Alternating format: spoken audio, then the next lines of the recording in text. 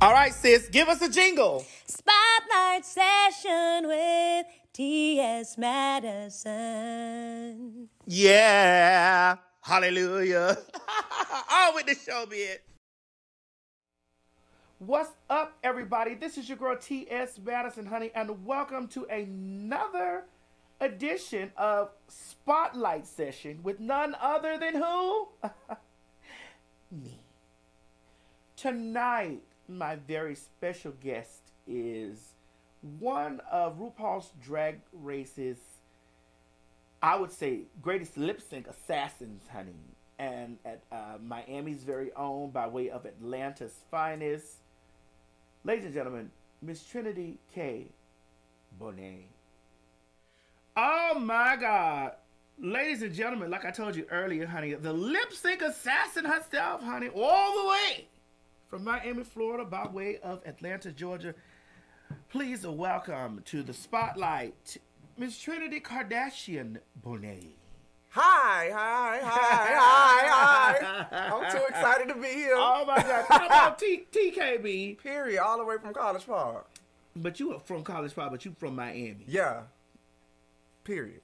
All the way from Miami. You're all the way from Miami, Florida. Yeah. So I just want to jump right on into it. You know, I created this spotlight session because I like to shine light. I like to shine a light on people who I find interesting, and you know, also people that I know things about that I feel like that the people should know more about. You've been on one of the biggest platforms that's going on right now in this new age, RuPaul's Drag Race season 6, was it not? Mm-hmm. It was season 6. And they're on season 12. 60 years have passed. Okay. How do you feel about that? I don't want to start with how do you feel about that? Because I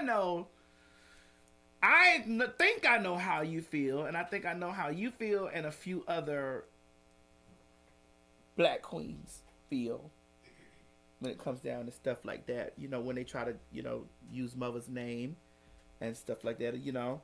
But I just want to know right now how you feel, and then we're gonna dig deep into that on the spotlight, because you've been a very vocal RuPaul's Drag Race girl. How do you feel about that? Well, first and foremost, Season 12.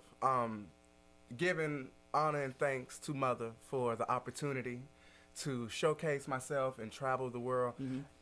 There has been many opportunities and things that have happened in the 6 years that I've been on RuPaul's Drag Race that I felt I could have had a foot in, had an opportunity to showcase myself and my talents.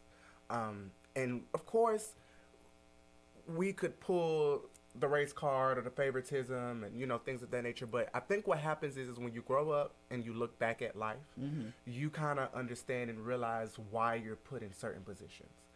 I think that had I played my cards a little differently when I was on the show, that my future would have played out a little different. I am extremely grateful as to everything that I have, because I feel like God only gives you as much as you can handle. Okay. So I'm not ungrateful at all. But this is a game, and you have to play the game a certain type of way. If you go into something blindsided and not aware of what the atmosphere is, they can play the game against you. But if you go in knowing what you're getting yourself into, you can play it differently. So basically what you're saying is that you walked in on a television competition show knowing that it was a television competition show. No, I walked in on a television competition. I walked in on a television show thinking like a patron. I walked in thinking, oh, I'm only going to be here for 2 or 3 hours because the show only filmed for 45 minutes. I'm not thinking about 15-hour days. I'm not thinking about long cold studios. I'm not thinking about long taping hours and confessionals and having to repeat yourself. I'm not thinking that if they give me this script, I have to learn all this stuff and get in drag and be my absolute best the first time. And if not, they're going to put the creepy music behind me and make it seem like I don't know what I'm doing. And then you start to mentally think to yourself, you start questioning your drag and questioning your ability. Like, is it me? Am I doing something wrong? You know, it will mentally mess with you. But that's going into the situation not knowing how to play the game. Because all you got to do is go in and smile, enjoy yourself, and I'm not going to say make a fool of yourself or act a fool, but it's all about getting a laugh. At the end of the day, whatever the scenario is, they want to laugh out of it. And if you can't laugh at yourself, how you going to laugh at somebody else? Right. So, okay, let me play devil's advocate a little bit here. So you said you walked into RuPaul's Drag Race as a viewer, not as a competitor at first. I mean, as a competitor, but just from a viewer standpoint. Yeah.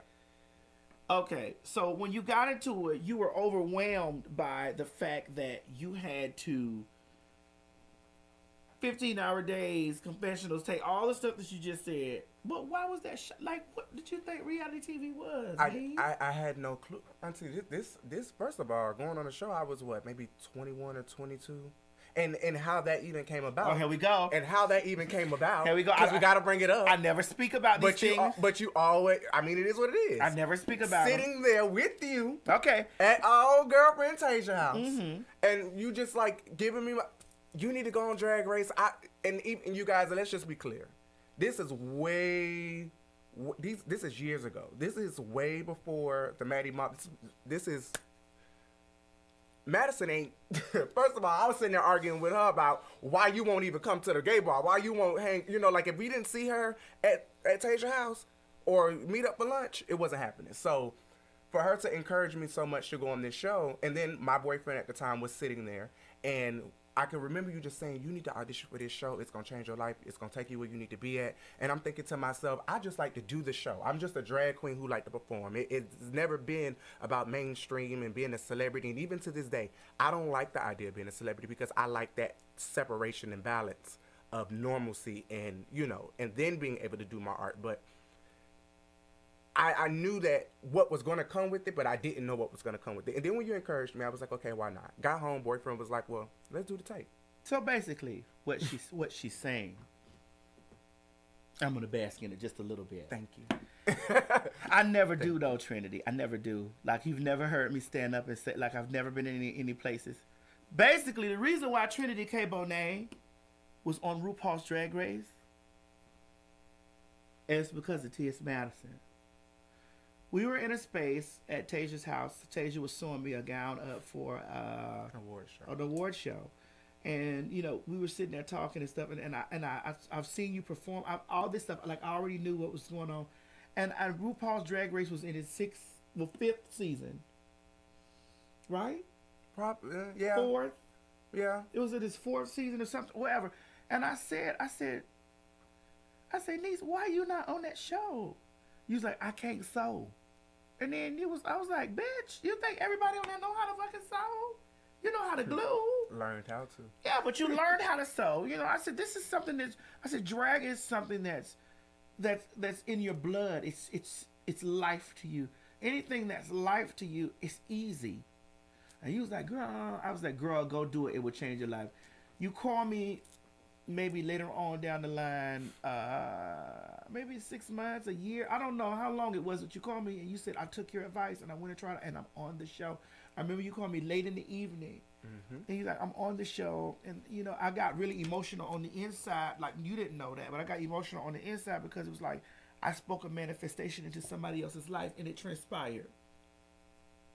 Yes, you did. I did. And it was just like, I was so excited and I could not wait to see, you know, what you were going to bring because I was like, you know, I planted this seed and it blossomed. And that was the year that I actually had an opportunity to meet RuPaul. Because at the reunion, you know, we were at the because RuPaul had been start following me, and was posting stuff about me on his stories and, you know, on his Vine, you know, loved me. And then when we got the opportunity to meet, it was when which they cut out of the taping. You said, RuPaul, I'm here because of that lady sitting out there in the audience right now, TS Madison. And RuPaul stood up and said, is TS Madison in the house? Where you at, girl? No wave, 22 inches. I was like, yeah. She said, I love you, mama. You know, and that's how our actual first getting with each other started. Like, we have been communicating via social media But that's how it happened. And then I was so happy to see you go so far in the competition, garner new fan base, gather, just exposure for who you are. I was so happy to see that because I was like, this stuff gonna change this girl life. I said that sitting down in Texas, I was getting a dress made for me. I didn't give a damn about all that gay stuff. At all. I ain't give a fuck about going to no gay club. I ain't give a fuck about going. I was not bothered. Baby, if the bitch ain't got my money. Well, that's kind of like that still to this day. Let's just be clear. Baby. Well, we need our ducats. Right, I believe the reason why I had that space built up with me is because I feel like the gay kids are catty, are unnecessarily catty, shady, superficial. The last people that should be judging somebody, but the first ones on the judgment seat.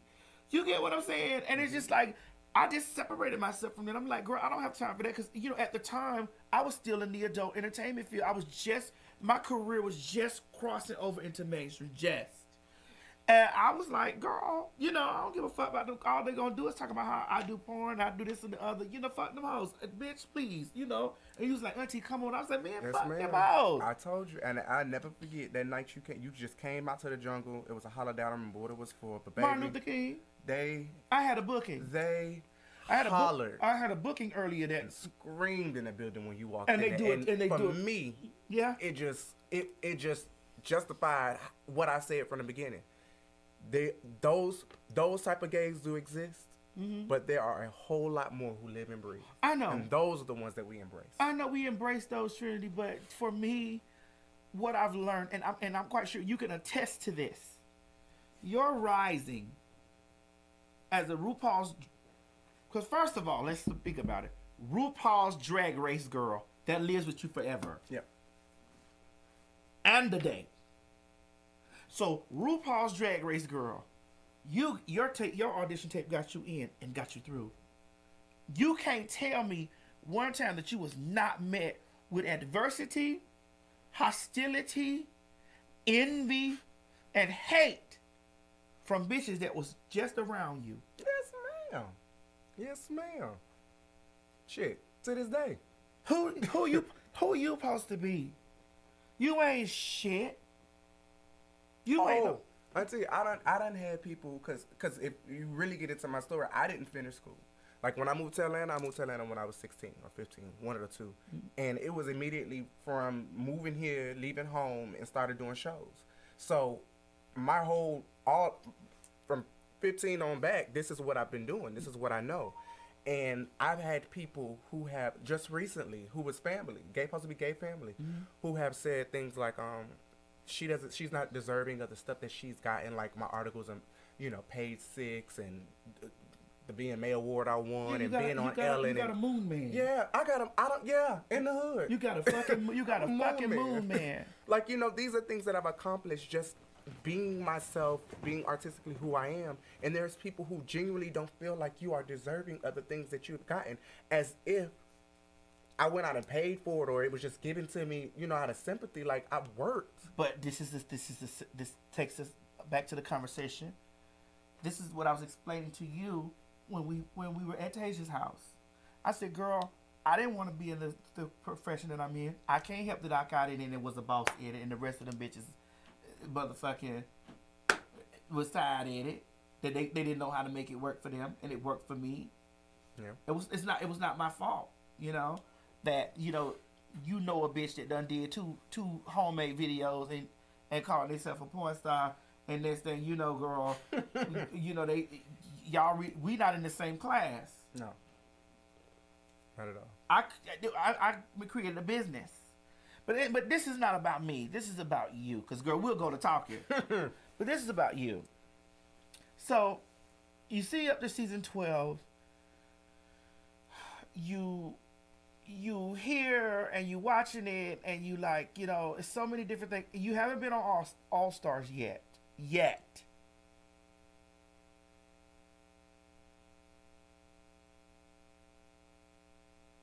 After Ellen, after all of the stuff that I've done, and Yeah, no. But I'm waiting my turn. You have to. Because when I get there, it's motherfucking curtains. They can hang it up. And ain't nothing you're going to be able to throw at me that's going to throw me off. I'm all smiles and giggles. I'm here to enjoy. I am going to enjoy myself. And enjoy slaughtering. Ooh. Because you do have a slaughter plan going on. As long as they allow me to be there. Because if they keep the same shit up, how they've been eliminating girls, one of them going to get me out of there. They know what I give. That's the thing about that. First of all, and let me say, I always have a love of Drag Race, and I will continue to always have a love of Drag Race. I've been watching every season up, even after I left. I ain't watched much of my own season because I was on there, and I knew what I gave, so I was kind of like, ugh. But anything before and after, I've watched. I'm happy for the new seasons and all the stuff that's going on, but I just feel like there's just too many of us that people haven't that they're not utilizing enough of the girls. But on the flip side of that, reality TV is, there's from reality shows, there's some stars and they're not.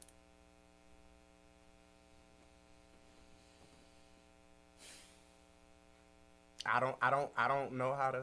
I really don't know how to explain. I mean, what do you think? Like, what do you think it is?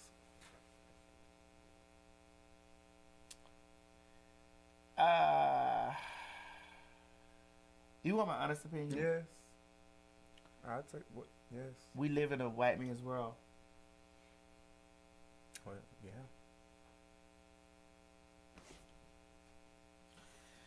I do think that, things can have more diversity. I agree. Skin tone wise, identity wise. Now, if we're going to go there, we're going to go there. Yeah, I'm not. No, granted, see, that's the thing, though. Because for me, I don't. Do you feel like that it has been fair for you after RuPaul's Drag Race? I don't. I think it has been. I think it's been good for me, and I think it's been what it was supposed to be. I've tried to have a positive mindset about things and not think that people are just vindictive and malicious or think that they think that way. I think about it as like business. For me, when it came to All Stars, most other girls who got on All Stars or who have been getting on have gotten on from later seasons. Now, because they moved to VH1, the fan base has blown up even bigger. If you can get on this show, like prime example, my girl for season 12 is Jada. Jada had 14,000 Instagram followers. Jada had 14,000 Instagram followers the minute that they announced her that she was on the show. By that night, she had 36 or something, somewhere up in that number. Ain't no episodes came out. This is based off of a picture and a promo. Your numbers fly. I was on season 6. That was 6 years ago. I'm just 291,000 followers on Instagram. After 6 years of being on that show, these girls are getting 5 and 6 and 700,000 followers in weeks at a time because of the show. So as a producer, they're thinking, well, shit, we're going to use the girls who are building a fan base faster because those people are going to continue to watch them. It's numbers.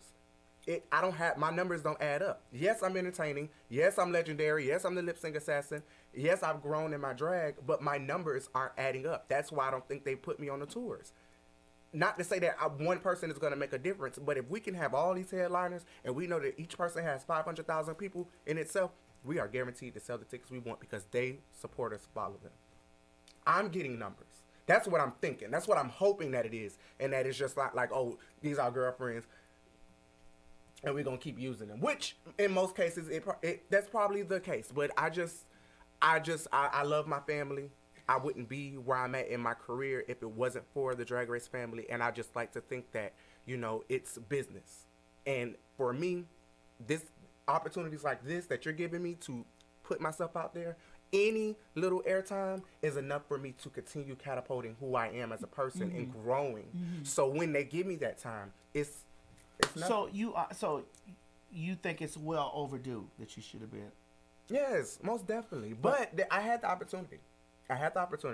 They called me. They actually called me 3 times. They called me 3 times. The first time they called me, and I'm just keeping it real, I had a warrant here in Georgia, and they ran, and VH1 runs background, and it was for a driver ticket. It was just a little bench warrant.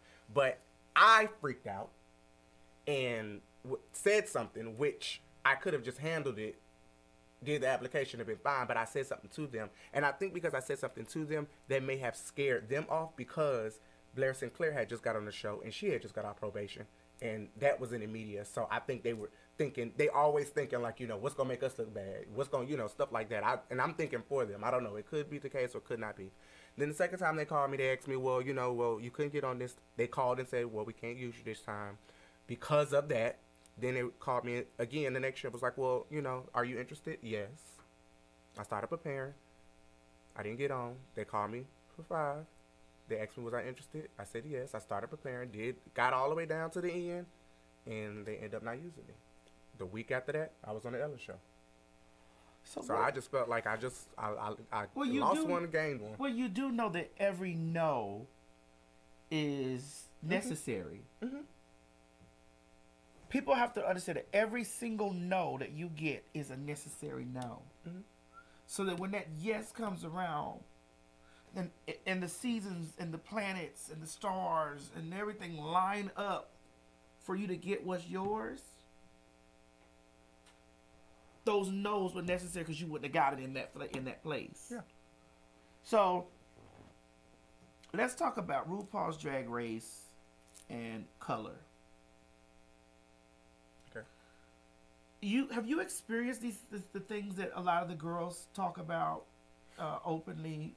Being, you know, African American girls, like they say that they don't they're not booked as much, or they're not used as much, and there's a lot of things. You know, it's a lot of stuff the black girls say. Yeah, but they still working. All the girls that I ain't been to no Life Ball. I haven't been on half the TV shows that they've been on. I wasn't asked to be on AJ and the Queen. I see black girls and all that. I mean, I'm not understanding where y'all not working. Y'all, there's black girls on the tours. There's black girls on the Vegas show. There's black girls on Drag Race. I mean, it's either y'all want a whole show just all black, or you know, you're going to be good enough to get in. This is still a television show. What a lot of girls, first of all, even with auditioning, what people fail to realize is that you have to be interesting to be on television. If not interesting, have a story. You can't just go on there thinking that you're fab. Oh, my name is so-and-so. This is my closet. This is how I perform. That's it. No, you don't want to be intimate and open about who you are. I came out and told them people that I was HIV positive because I was open and fine with that. I was content with that. So was that your first time giving that information out publicly? Yeah. Well, no, because when I found out, I had a boyfriend at the time. So in that arena, yes. But I had all intents on doing it on the show because I just felt like I needed to do it. There was not a lot of representation out there of black men of color who were openly positive and successful and happy. You know, so other than Magic Johnson, but he wasn't black and gay and a drag queen. Like, you got all these strikes against myself. So yeah, it just was necessary for me to say that. And thank God I did, because so many amazing things have and I forgot to talk, like I did the 24 city tour in Canada last year of October by myself, one Ru girl, in every single city. The people came out to see me. 24 cities. 24 cities. In Canada. 30 days. 24 cities.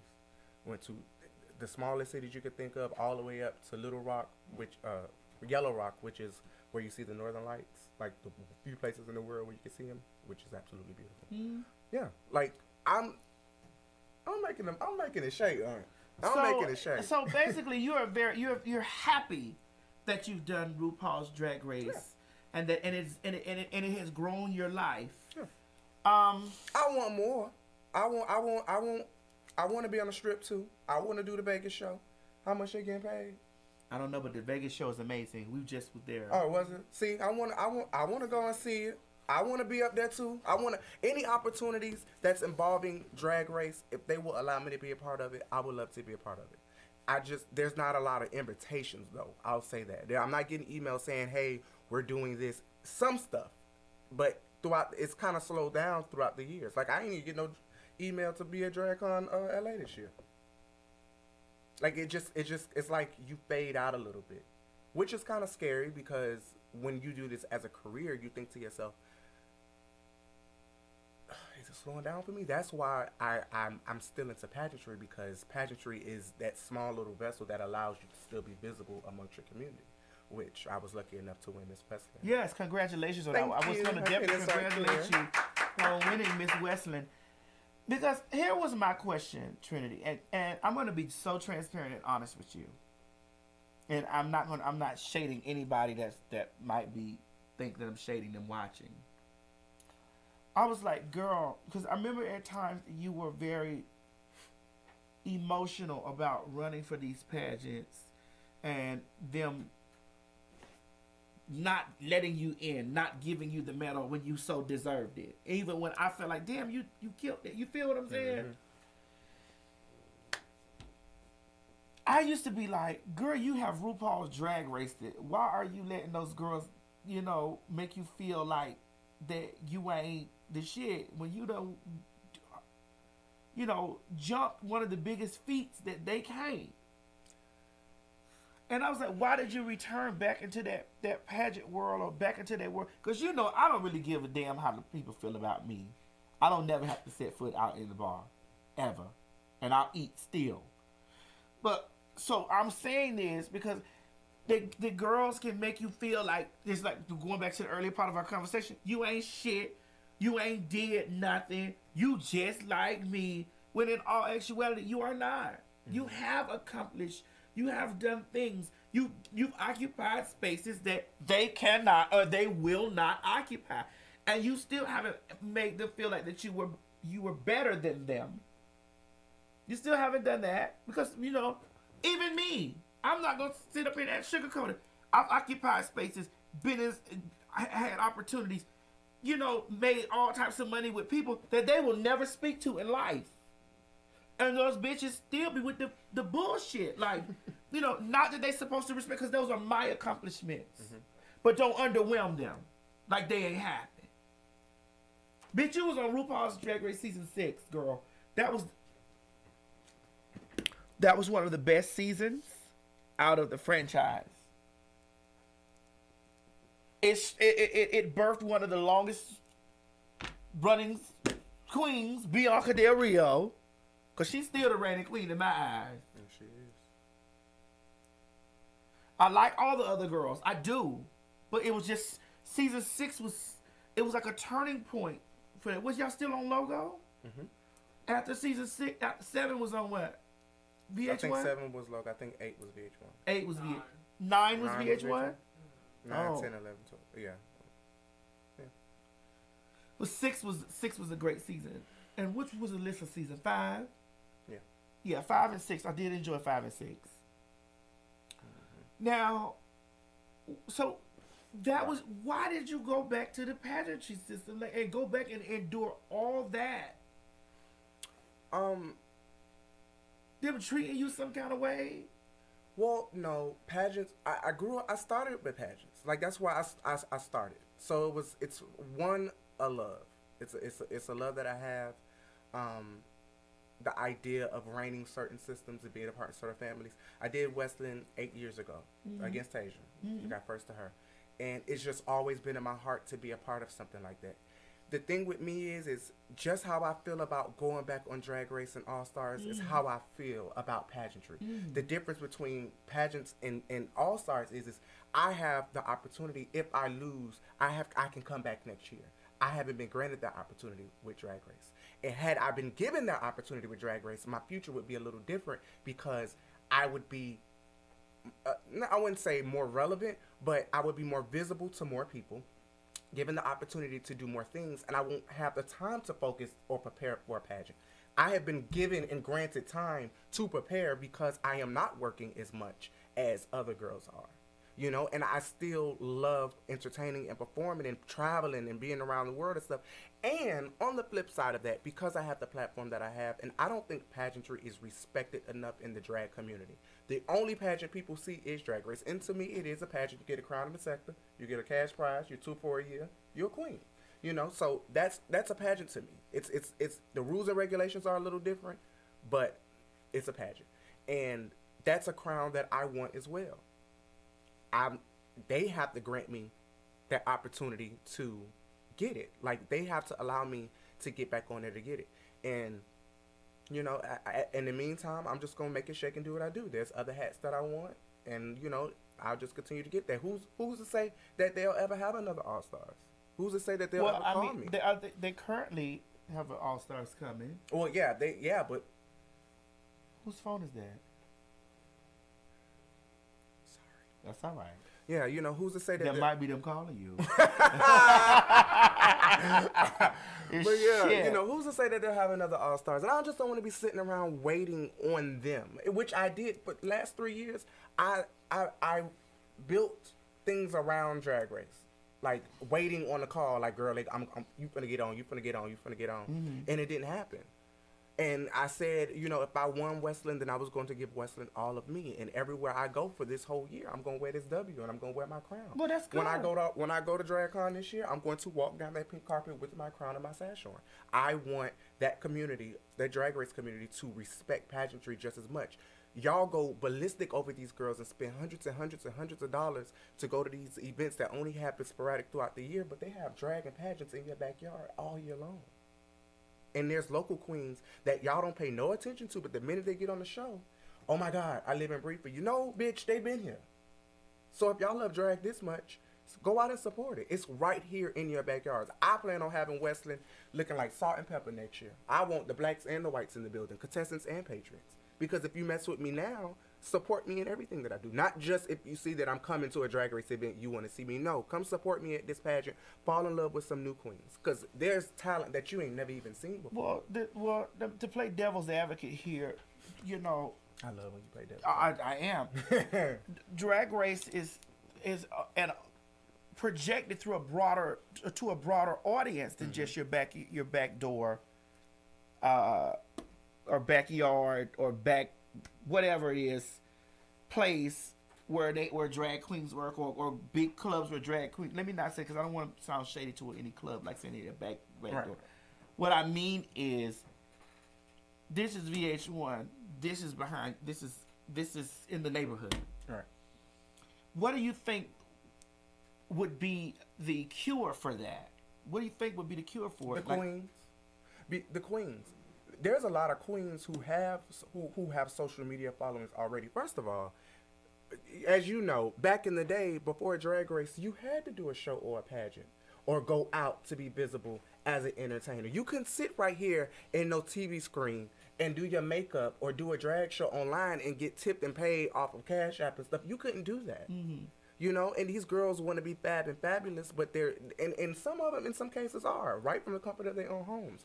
But pageantry does something to you. It molds you. And there's so many girls that's always like, oh, I want to do what you do, baby. Do a competition. Do a competition. It's all the same. I don't know what that fear is, and people want to compete in competitions, but do a pageant. Because with Drag Race, see, any pageant you walk into, you can pay your entry fee. You can walk through all the categories, and you are subject to place or win. When you audition for Drag Race, they have to pick you. That's the upper hand you have. It's so many girls just sitting around waiting for Drag Race to be famous when, no, you need to get the ball running on your career now. You have control over this now, because every year you are sit there waiting on these people to call you, and they don't. So you think that they should step they drag pussy up? Yeah, because it's a lot of other visible drag out there. It may not get you the national television exposures you want, but there's a lot of drag out there. And I know personally girls who are putting themselves on platforms and they have not been on Drag Race. Look at the girls that they have featured in Ally and AJ. Why I keep saying Ally and AJ? AJ and the Queen. Mm-hmm. Chevelle Brooks and and Armani Davenport. All these pageant girls who are being featured on this show, you know, and they weren't on Drag Race. Like, you don't have to wait on this show to have the platform that you want. Like you don't. I want to encourage that. Like I want to see more faces out there. I want to see more queens going for things, you know, building their career up versus waiting on something to happen that may never happen. Because you can't give them the formula on that tape. There's a formula. You have to possess something. You have to have a story. You got to be vulnerable. You got to open yourself up. And in some cases, you got to be sickening, or other cases, you got to be a fool because somebody got to go home first. Right. So let's move a little bit. Let's push Drag Race to the side for just a second, and pageantry to the side for just a moment. What has been going on in your personal life? My personal life is pretty. I guess it's pretty regular, pretty traditional. What is traditional and regular? What is it? What is a day like without this? Girl, sleep. Bitch, sleep, playing with the dogs, cooking something, or preparing, or getting Trinity ready for something. I kind of like, for me, when it comes to my drag, like I'm if you know me, you know I'm Trinity and I'm Josh. When I'm Josh, I'm Josh. When I'm Trinity, I'm Trinity. And right now, you're Trinity K.Bonet. Girl, I'm kind of both. Oh. I'm kind of both. Oh. Shit. No. Yeah. Right now, I'm Trinity K.Bonet, but I kind of have that this really weird separation to where, like, I feel like I'm the manager of me. So I kind of prep stuff and get things ready, and then, you know, I show up and I do the gig. I don't have a lover. I thought I had a lover, but yeah, because that's what I was going to get down to.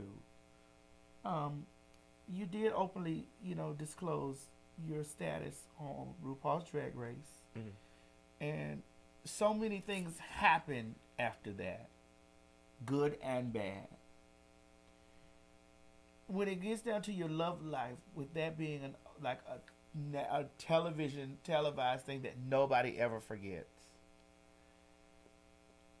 you already disclosed your status to people that you come in contact with anyway.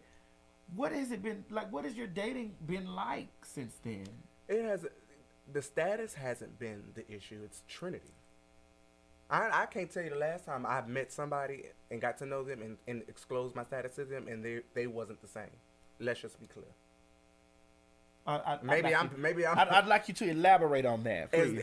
It's not many times that I've met or started talking to somebody or, you know, conversing, and, you know, I say, hey, well, I'm positive, and it's, oh, okay, well, you know, I am too. Oh, okay, well, cool, we got over that hurdle. Well, what I do for a living is female impersonation. Like, you dress up like a girl? Yeah. I mean, I don't live as a girl, you know, it's just my career, my chosen career, but I'm successful, you know. Oh, okay, cool. Yeah. And it just kind of fades away from that. I don't have no issues telling somebody my status dating-wise. Whether and granted, I've met people who are negative as well, and even those people were fine with that. They just couldn't get past the Trinity. And then I've had boys tell me, if you didn't look so believable, then, you know, but, like, you don't give me drag, you give me girl. So I got to be clown for you to accept it because it's just a little too believable for you. So the status hasn't been the problem. It's been the status. The status. That is a great quote. Can I have that? You can. Yeah. Status isn't the issue. It's the status. It's the status. It's not the health that's the problem. It's who you are. Yeah. And had it been even when it was local and it was no money and we were sleeping on the air mattress eating ramen noodles, it was cool then because you weren't intimidated and you kind of felt like either I met people who were above me or we on the equal playing field. But now that I am somebody, it's that's a lot. I'm going out. Girl can't go out to the club and because left and right is. Oh, I know. And then they feel some type of way. If I'm a boy, it's not as heavy. But if I'm Trinity, we can't take 5 steps without a hug or a kiss, which is so weird because gays are funny. You'll walk in a bar, girl, you're a boy, and they will pay you dust like you ain't nobody. As soon as you put this hat on, your celebrity turn on. That's why I go out a lot as a guy versus Trinity. Like, if ain't no paper involved, what's the point? Well, you know, that's been my motto. That's a meet and greet if you ask me. That's been my motto since day one. Yeah. I don't play Bitch, I don't play there. What we got that ISIS stuff for? Oh, you one of them. We done Bitch, here I'm here. 30 minutes and they made a cocktail. Girl, you got to pour one. I'm sorry. Bitches, we done got deep into talking. So, Yes, so we've gotten down to it's not the status. It's the status. It's the status. Mhm. And it's like, do you enjoy, like, is it lonely? Yeah. Yeah. Yeah. But So are you lonely right now? no, I don't feel like it. Something has kind of shifted in me a little bit. You want ice? Oh, I can drink it. Good. Warm wine makes you tipsy. Warm wine. Mm-hmm. Something in me, the older I get, has kind of shifted. I just had a birthday Friday gone, 29 now. Come on, 29. Yeah, just Come had a on. birthday. Something in me has shifted. It's build your career. All the years I kept hearing people say, "Girl, it's gonna come. Build your career. Do you blah blah blah." You know, you hear that, but it's like, okay, I done came home. Now I want to be bothered with somebody, and there's nobody to be bothered with, and because of the reasoning. And for many years, I blamed Trinity for my unhappiness, and felt like nobody don't want to be with me because I'm a cross-dresser and I did this to myself, and and all I want to do is entertain and perform, and what am I doing that's so bad? And men will make you. I have gotten into a physical fight with a boy because he found out I did drag. I didn't tell him. We went on a date to a movie. We went to go get popcorn and stuff. I went to go sit down.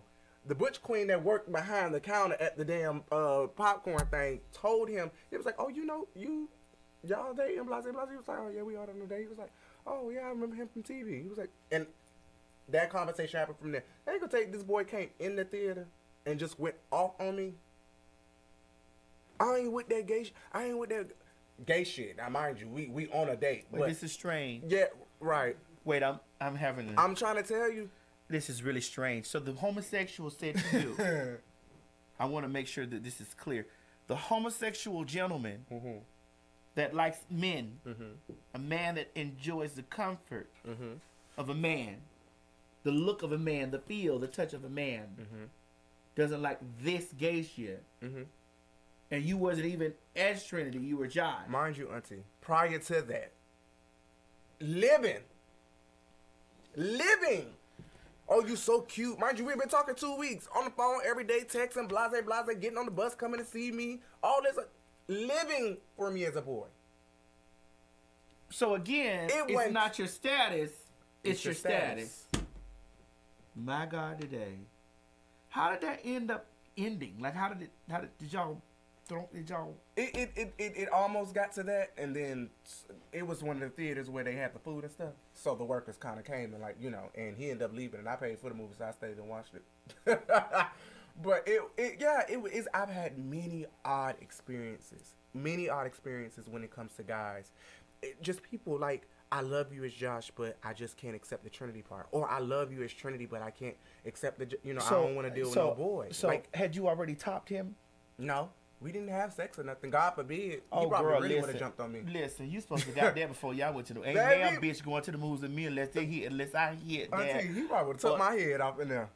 What? And they say stuff like that too. Oh, ain't no drag queen finna top me. But I'm not a girl. And I can't help that the way that I perceive my drag happens to be more feminine or, feminine looking, but I like what I like. I'm attracted to this certain type of, woman. This is the type of woman that I want to present myself as. That's the aesthetic that you want people right. to see. Okay. So why should I feel bad about how it's crazy. So now, I didn't do this earlier in the program. Let's get down to identity and the proper pronouns to use with you. What are the proper pronouns to use with you? He, she, whatever. And you use these pronouns because you do not identify as a transgender woman. Am I correct? No, not at all. You are a drag queen. I am a drag trans. Oh dear God. I'm just joking. Oh dear God. Oh dear God. What? Look. No, Oh, look. Okay, dear I had God. made up a new one. Oh dear God. Okay. No. Explain what a drag trans No, is. when I say that because, like I said, like with me, Trinity is real fishy, like real girly. I see it. Real Yeah. girly. So that I was raised By transsexuals. Raquel Lloyd and Stasha, the sex kittens of Atlanta, raised me. So that's why I learned how to, figure out how to be a girl. And they just was joking Monday, you are such a girl. And I'm like, I'm really not, but when I get in it, I'm up in it. But I'm Josh. I'm he, sir. Yeah, and especially like if I get in the Uber and I'm like this, because I'm walking up, you can already see the boys kind of like, bitch, and I get in their voice be real deep. Hey, how you doing? Okay, very much so. Very much bitch, so. I'm going to break this ice for you now. Very much so. This is a job. Yes. Yeah, hell This is not an identity. This is a job. Yes. This is a job. One that I play very well. So when the job is over, you still want to be the same he you was when you got into the job. Yeah. I'm the same he in the job while I'm doing. It's my uniform. This is my uniform. This is what I do. This is what I love doing. Yeah, and see, people need to understand. I try to confuse the boys and tell them that I'm an actor, and they say, "Well, what do you mean by that?" Well, I mean, Tyler Perry, Martin Lawrence, they play the type of woman that they choose to play. Would you consider them drag queens? No. Okay. I think they're actors. I think like TT, Jay Will. I think all of those things are characters and entities. Because if you think about people like on Drag Race, like on my season, I always say this: ABC, Bianca, Courtney, Adore. All of those people were artists before they were queens. They started getting in drag, and it was easier to make their artistry be accepted. Bianca's a comedian. Adore is a singer. Courtney's a singer. American Idol. They are, and then already going into the show, they was over 100,000 followers, which at that time was sickening. These are artists, and for me, this is my artistry. Like, I impersonate people, Whitney, and and all it. And then now that I'm trying to get into like social media and becoming this character, my biggest dream right now, honestly, is to start doing red carpet corresponding. If I can get on one of them red carpets and hold one of them mics and talk to celebrities, that would be. That I think at that point my career for Trinity will be set, because I love fashion, I love talking to people, and I have my own type of personality. And I said that on Drag Race on my season that I wanted to do it. When I got to interview TS Madison and his mother, I was excited about it, but I'd have messed the man's name up and got me something the hell on. So, but girl, did I say it right? Is it Chaz or Chad? Still, all these years, still can't get it. Is it Chaz or Chad? For real, girl. Chaz. I know.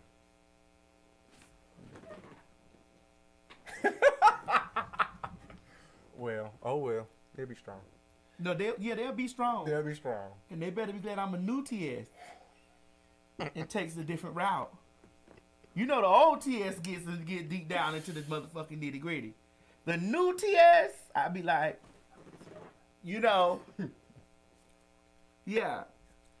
I just be like, girl, I gotta be working out here in these streets. I understand the difference. A bitch can make a phone call and your bag could be diminished. Yeah, quick. I've seen. Oh, it's happened. It has happened. But a bitch can make a phone call and they could build your bag. They could build your bag. It could go one or two ways. Because I think I have a theory as to how. Well, I know how I got the Ellen gig, but I have a theory as to why it was given to me. And I think it kind of has something to do with the whole like all-star situation, but like a trade-off. You still thank him.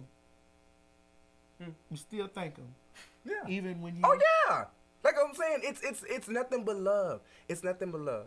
I have bitter moments, but it still comes back around to you are blessed. You have a moon man in your house. You have your own house. You ain't living on nobody's floor. You comfortable. You're able to come and go as you please. You work for yourself. You don't have to get up and go to nobody's job.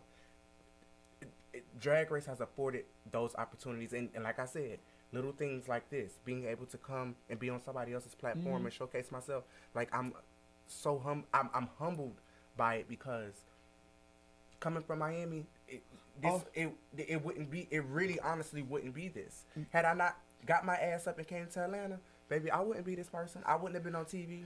Just like I feel like if I'd have stayed in Miami, I wouldn't have been TS Madison. No.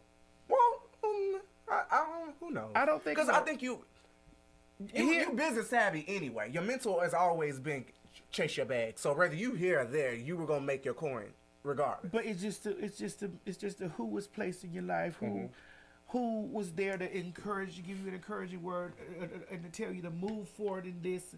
You know, I don't know if I'd have had that same situation had I not moved here. So moving to Atlanta has been a gift for both of us. Oh yeah. Us crossing each other's path in each other's life has been a gift for both of us. You get what I'm saying? Like, I encourage you to go on Drag Race. I get that to the tape. RuPaul out there screaming out this, and then she and I had our friendship ever since. That shit was. Let me tell you something, Auntie. That shit was so magical to see because. And me and Tasia were talking about this the other day. The whole it's season. Beautiful how you just manifest certain things. We sat in that living room and you just talked about go on the show and you know this will be good for you and you talented. And even to this day, I don't see in myself what other people see in me. My friends were just telling me at my birthday dinner, like, even after all these years, you still don't give yourself enough credit. And for me, I'm kind of happy about that because I know bitches it keeps you humble, who toot their own horn. And don't know how to just, you know, be humble about they horn things. louder than they motherfucking hoeing. Your pussy ain't good, mamas. It's like wet dope. It won't sell nowhere. Period. Girl, you got me over here in this element on the spotlight. Yeah, it's okay though. You know, cause I'm talking to. But it's real shit. People, they just is these girls and they own these horses. And like you said, these bitches will never be able to do half of the shit that I've done. And I'm still the same person I was years. I still feel like a little girl in certain situations. Mm-hmm. I still respect my peers in this industry in a certain level. Even you still auntie. Yeah. You know, say certain things I won't say around. You know, it's just I have that respect for people. And then like you that. know what you told me one day? You said Ru don't treat us like he treat you. No. And you know what? Who got on my ass about that? Todrick. Me and Todrick I was at his apartment. I was helping him do his makeup, trying to teach him how to do makeup for Kinky Boots. And I was venting. Mm-hmm. And, you know, saying that at the reunion, Ru got in the elevator, he spoke, got off the elevator, you know, and I was like, why they don't ever like send us emails, or why she can't never send us no personal emails saying happy birthday or Merry Christmas, or, you know, damn, I mean, why you feel that way? And quickly, she don't owe you shit. You are who you are right now in your life because this woman granted you an opportunity to be where you are in your life. RuPaul don't owe you a goddamn thing. Nothing. After you got on that show and whatever it is, hello, goodbye is all she owe you. Anything else extra, you should find yourself, you know, you should consider yourself grateful. And I know from viewers watching, you probably think, bitch, RuPaul ain't that person. Like, you know, she should. But on the flip side, she don't owe me shit. It would be nice,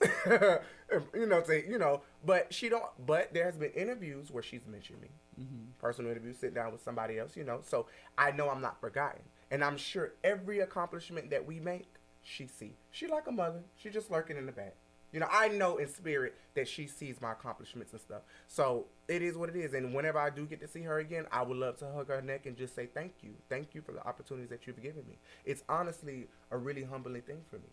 You know, but like I said, Todrick, he took that out of me because I was so bitter. Like, I feel like, you know, she should care more about us. And there's a lot of girls who still feel that way. But that's why she cared enough to let you on the show. Yeah. What else do you expect for her to do? Yeah. It's just like every opportunity that I get, because, you know, Ru does send me happy birthdays and things like that, you know. But y'all were able to, your work relationship was different. You ain't come in on no competition. You came in on I'm a fan. How are you? I'm a fan. How are you? Oh, let's have a drink. And then whatever blossomed from there, you were able to build that type of relationship versus you auditioning for the show, getting on, and then you just forever TS Madison, the girl who was on season, blase, blase. No, you know. And then for those who do have a relationship from Drag Race, they were put in predicaments or around them or live in LA to be in certain places to get to be around him more. You know, to come to the pop-up shops and all that other stuff. That's why I say living in California is an advantage. It's been many times that I wanted to go out there, but I don't have the financial resources to do so. It's expensive as shit. If something happened, I don't have no family out there. Like, there's a lot of cons versus pros. Me going out there. The only pro is making money and doing shows. So you do want to actually live out in LA? I wanted to move out there because I felt like it would help me. It would enhance your career. But I also feel like Atlanta is becoming not Black Hollywood no more, but Hollywood, slowly but surely. And those same opportunities there, some way, somehow, could be grasped here. You just got to be patient and be in the, you know, in the right spaces. I want to ask you something that might be a hard question for you to answer. No question hard. I got this. This one is really tasty. Girl, you know, it got me over here. I had to put her down because I was like, wait a minute. I know, I done picked it up. I like wine. It's a good Cabernet Sauvignon. So, I'm going to ask you this question, and I want you to be as honest as possible. Or not just a question. I'm going to bring up a name. And I just want us to do our last 2-3 minutes. Tyra Sanchez versus RuPaul versus World of Wonder. What's your take on that?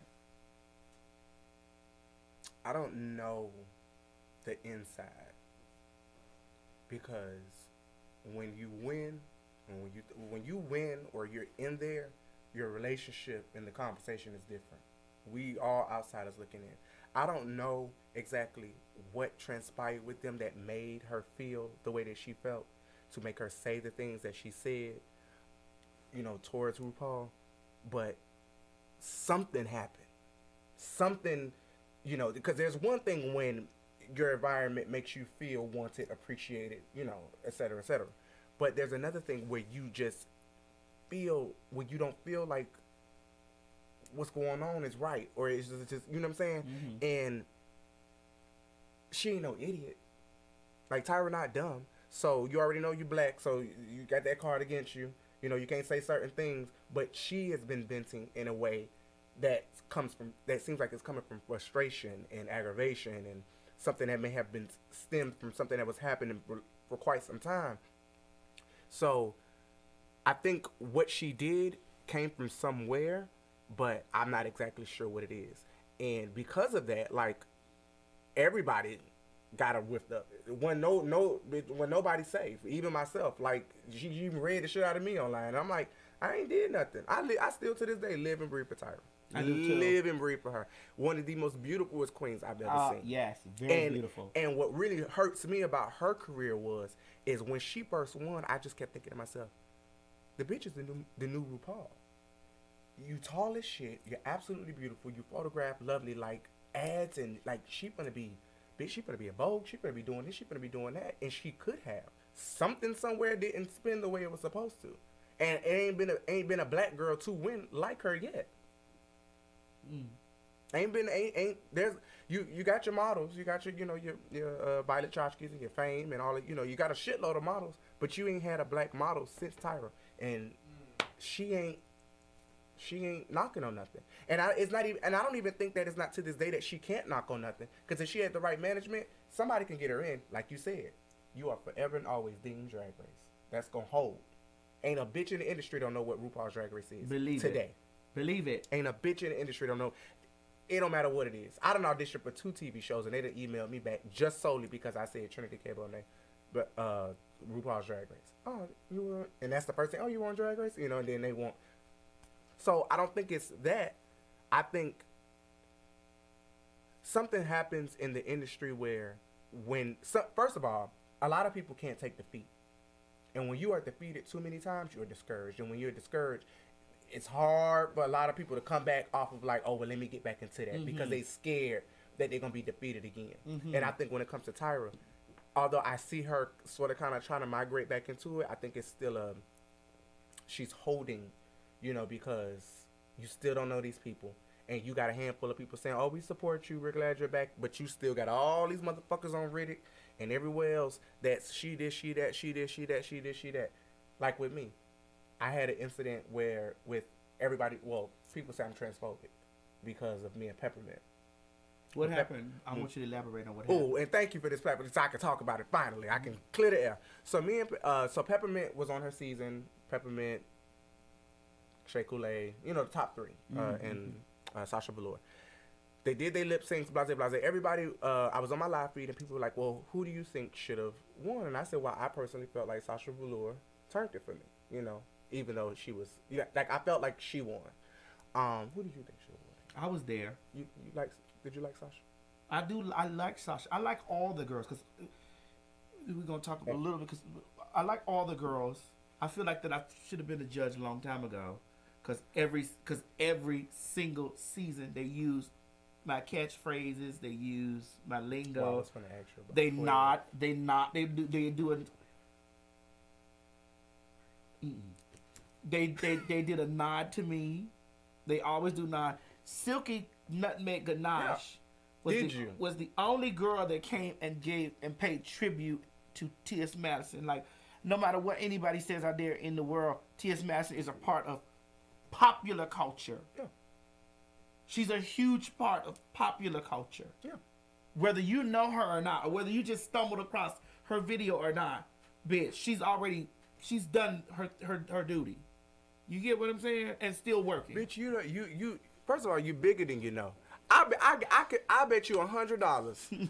I bet you $100 right now. I could walk up to 20 people, 20 random people, and ask them, "Do you know who T.S. Madison is?" And they say might. yes. They might. I could guarantee you. But listen, the only one I'm worried about is when you ask Alexa. Okay. Okay. Hey Siri. Right, because 20 of them people ain't gonna know. But you ask Alexa, Siri, Google, any of those girls, they know, and they know what I've done. Wait, we got to throw it off, girl. No, I'm not. I did. Okay. So you asked me, did I like Sasha Velour? I did. I was there. I watched Sasha. I watched Peppermint. I watched Shea Coulee. I was sitting on front row. Right. And Trinity. Right. I'm from the South. I grew up in pageants, going to pageants. You know, Miss Flea Market USA. We were just talking about that. That's the very first pageant I saw. Alexis Gabrielle Shanton won that year. Miss Flea Market USA. Yes, Miss Duval. Miss Dumar. I'm a former. You know what I'm saying? Girl, Miss Continental, Miss Black Universe. I'm used to driving to Atlanta for the Universe. You get what I'm saying? That's what I used to be social with the girls. Bitch, I know a lip sync.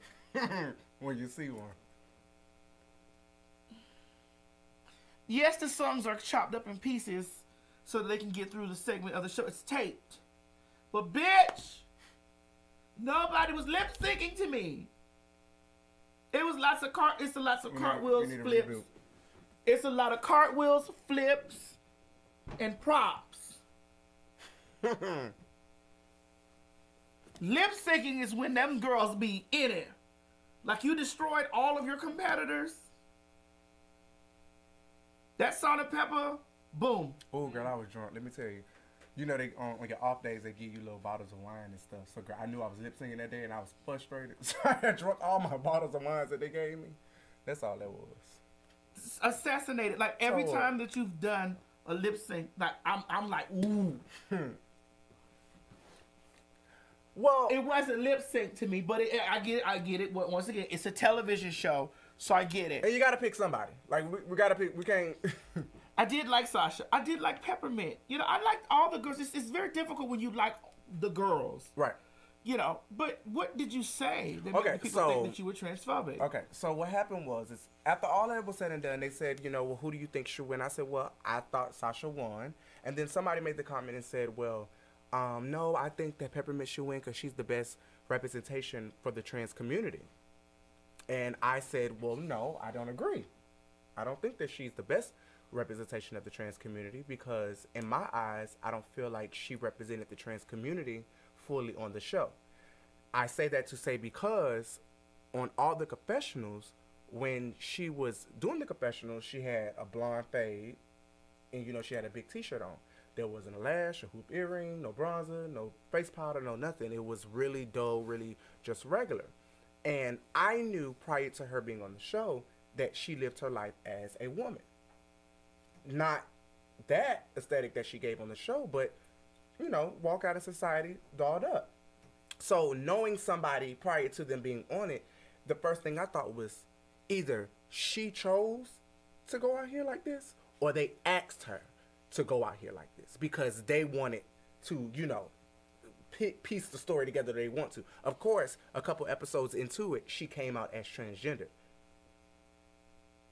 But you have this whole society of people who don't know her thinking, oh, she's coming out, you know, but she had already been living as a woman. Mm-hmm. So as a person who knew it, it just felt like, I hate to use the word selling out, but it was like, well, damn, girl, like, why wouldn't they allow her to come in off the rip, being who she truly is versus conforming to them, you know? But after all of that, because I said that, everybody was like, oh, well, you can't say how women look and how they come and how they come in all shapes and sizes and you're transphobic and all this other stuff. And I never meant to offend Peppermint or say anything about her womanhood because I would never address her as man. I would never disrespect her and no such. Right. I know that there are butch women and they're this and that, but I also know the type of woman that she carries herself as, and it wasn't the woman that was on that show. So you were speaking of a Peppermint that you knew prior to the show, which is 24/7 Peppermint. Exactly. Right. Okay, I get it. And from that, it came across as, oh, well, you're being transphobic because you're telling people that they have to,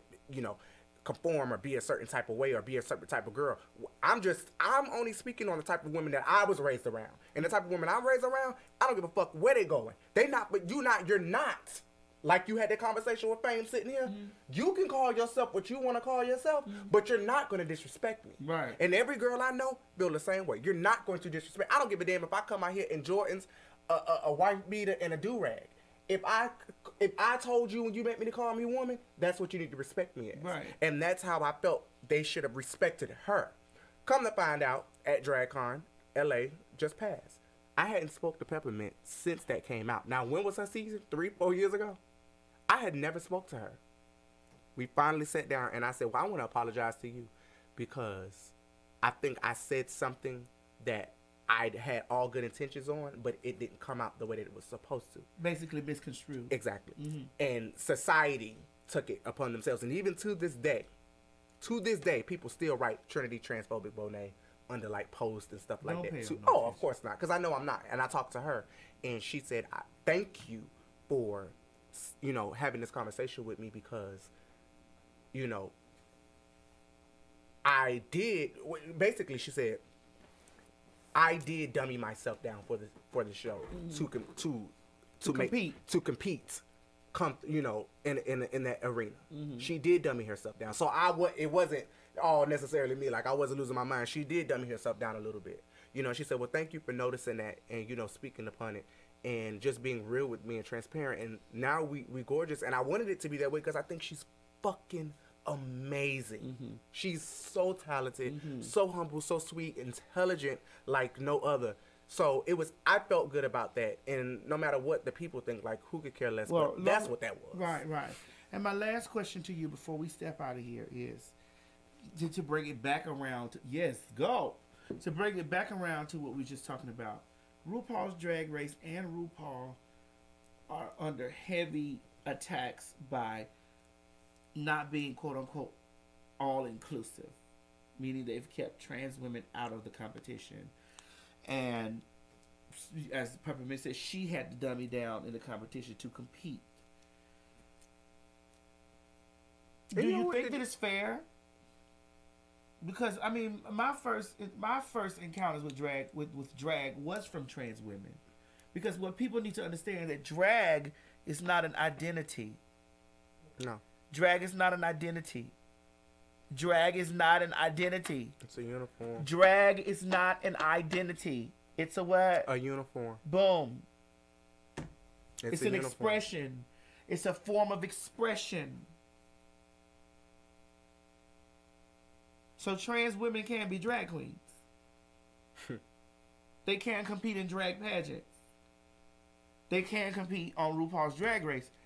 Now, I'm playing devil's advocate, and then I'm gone, girl, because it'll get real messy. You know, majority of the time, they like for you guys to walk around there with no shirt on. Mm-hmm. I think they want to differentiate between the uniform and the identity. Yeah.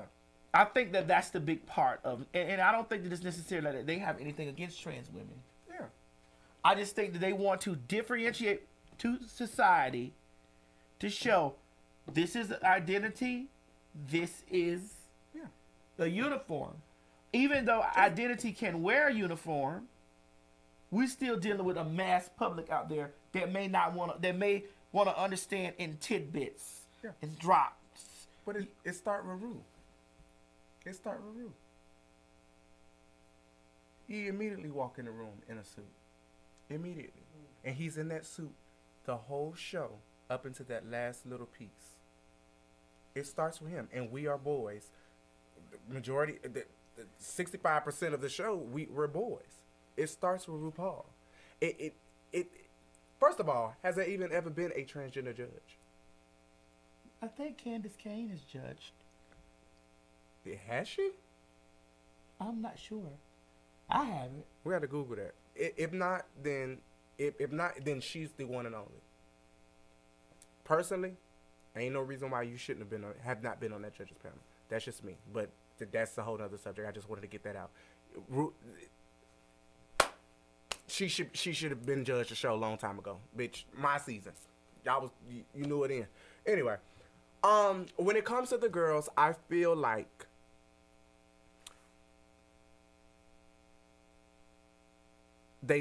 first of all, they tried with Gia when they let Gia on All Stars, and what I have heard people say is when it came to Gia it was kind of like looking at, there was not much of a separation, because in confessional she kind of like, and then she just like, you just put some stuff on, put her costume on, and then she was on stage, and so there wasn't much of a separation. But I don't think that's fair. And in all fairness, to me, they try to like rap Gia as being the first transgendered girl on the show for real. But Gia hadn't even had her augmentation yet. She was still, in mid transition. Now, granted, I respect her woman, so she called herself transgender on the show. Then that's what I'll respect it as too. Mm-hmm. But you still want the first girl on there with titties compete. Now, the first girl who's been on the show with breasts is Sonique, which was the Christmas special. She did the Christmas special. She's been the first girl, but she also was on there prior to. Then Monica Beverly Hills was first. No, but Monica was enough. These were all coming out. There's never been one girl on the show who competed in a season. Everybody was coming out. Monica, Sonique, what's the little short one? Real short. Kenya Michaels. And all these are girls now.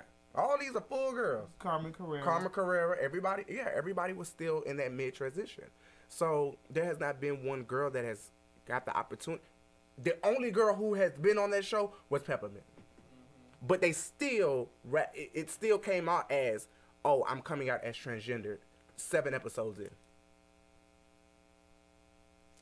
I don't know what the hang-up is as to why they won't just put the girls on the show. But because it's such a big controversial thing, and I know y'all got the money and y'all got the fan base, just give the girls a show. Y'all created this, create that. And we ain't say we gotta change the host. Rue, we know you, mother. You can host that too. We ain't gotta go call Dominique or MJ Rodriguez or we ain't gotta.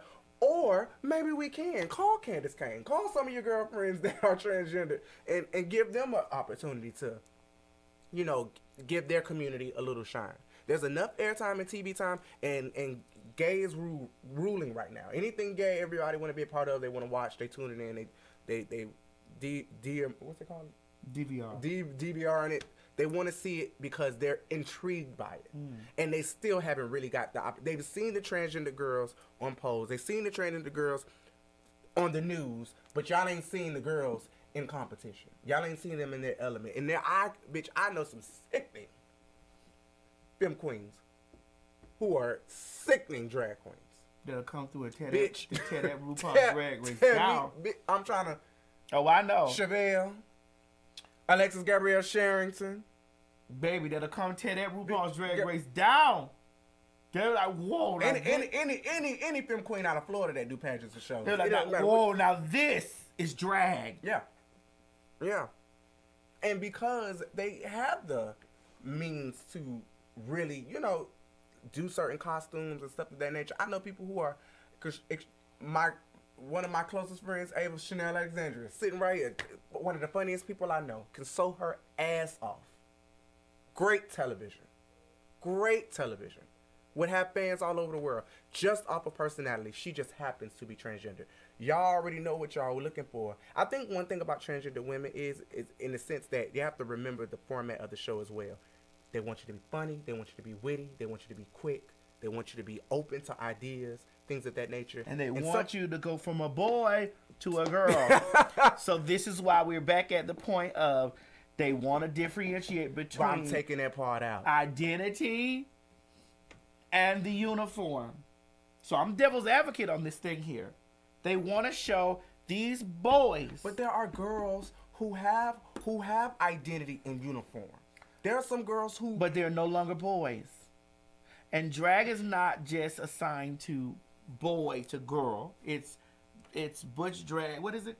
Like drag kings? Drag kings. But for RuPaul's Drag Race, I'm playing real deep devil's advocate here. Yeah.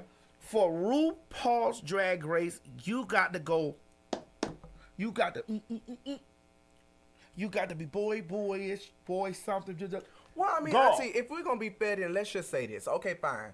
American Idol. It's a singing competition, bitch. If you a dancer, don't get mad because we won't let you audition for this show because you're a dancer. Mm-hmm. This show was based off of singing. This is what it is. RuPaul's Drag Race was based off of boys who get in drag, doing drag. That's what it is. The first competition reality show was American Idol.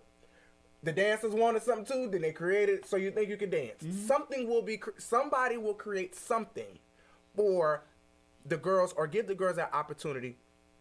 It's coming. I'm hoping it's coming because I think it's only fair.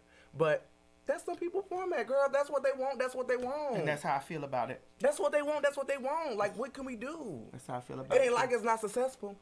Oh, yes, it's very successful. And it has launched careers. And there are girls affiliated with the show.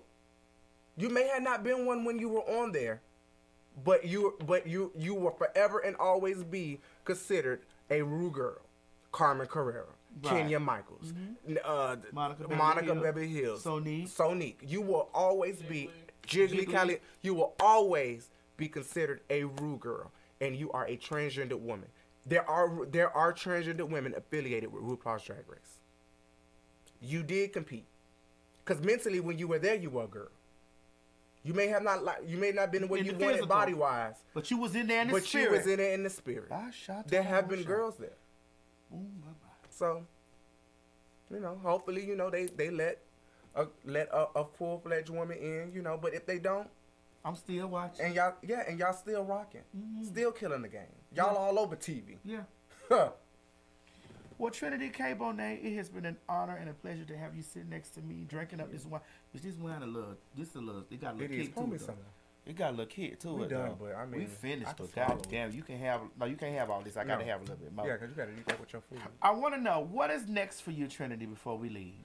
Oh, okay. So, as of right now, in 30 seconds. Okay, we're gonna work on. Well, I'm Westland bound all year long, so we promoting the Westland system all year long. It's gonna be Westland Diaries, which I have on my YouTube, my Facebook, my Instagram. Which is Trinity K.Bonet, everything.